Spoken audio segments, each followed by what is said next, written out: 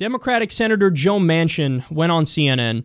Now, this guy is a blue dog Democrat, which means he's openly one of the most conservative Democrats in the country.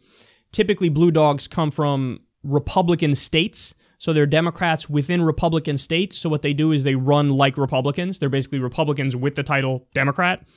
And you're going to see that. That comes through here. So he spoke about the issue of opioid addiction and drugs, and he gave what I think might legitimately be the dumbest quote of 2016. What do you want President-elect Trump to do about this problem, sir? Well, we need to declare a war on drugs, on illicit drugs. Yeah, if only somebody had did that, say, 30 or 40 years ago, maybe the problem would be solved. Come on, man. Come on. You can't be that stupid. You cannot be that stupid.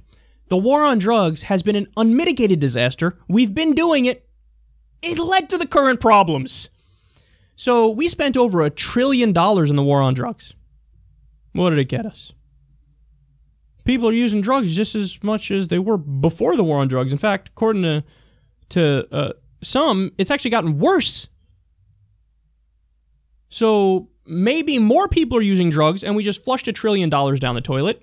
By the way, tens of thousands of people have died in a literal war because there is a literal drug war going on. The Mexican drug cartels, people were saying, they have now become mega cartels. So there were like fights between the Mexican government, Mexican authorities, and mega cartels. Turns out when you ban a substance, when you do prohibition, criminal gangs get much more powerful. That's exactly what happened with prohibition of alcohol. So we banned alcohol, and then the mafia got massively powerful because you gave them a monopoly. You gave them the entire market. So then they're the ones who are reaping all the rewards, and then whenever there are disputes and it's on the black market, you solve it with guns and murder and crime. Now, if it was legal, that wouldn't be the case. If it was legal, you go to court with suits and ties and you figure out how to resolve your issues.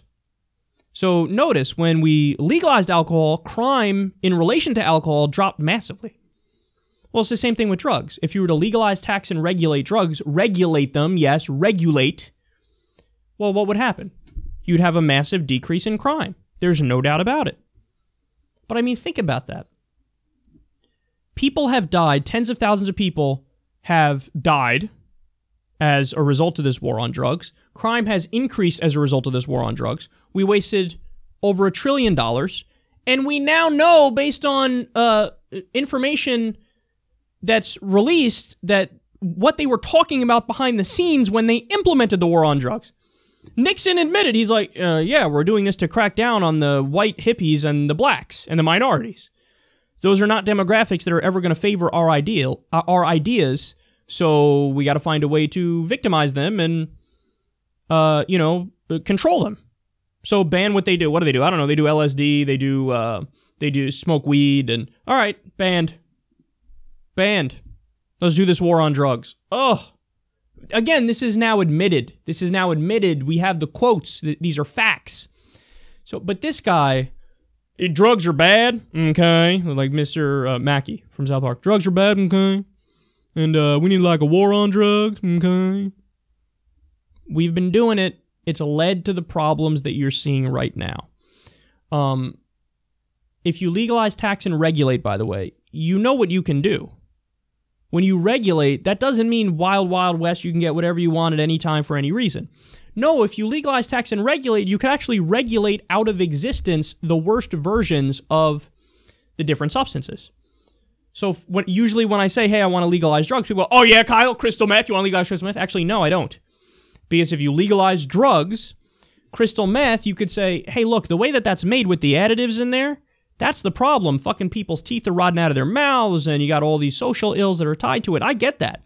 But if you legalize other versions of amphetamines that are more mild amphetamines that aren't cut with the disgusting shit, well, then people could get that high without having to have, all the teeth problems and the blisters on their face and the issues. So, and again, there's historical precedent for this. And this is the case, think of crocodile, another one. People go, oh, really? Going to legalize crocodile? Crocodile's like the poor man's heroin, but the way it's made, it makes your fucking skin rot off, literally. People start taking crocodile, they die within a year or two. So if you had legalized opioids, milder opioids, and, make them available and regulate them to make sure they're safe and not cut with grotesque shit, well, then people would get their fix that way. And I'm not saying it's not a total cure-all and that nobody will ever be addicted again. Of course people will get addicted. But that's what leads to the main point here. The answer isn't war on drugs, be punitive, lock people up and throw away the key if they're doing drugs or if they're caught with drugs or if they're selling drugs. The answer is for the people who are genuinely addicted, rehab.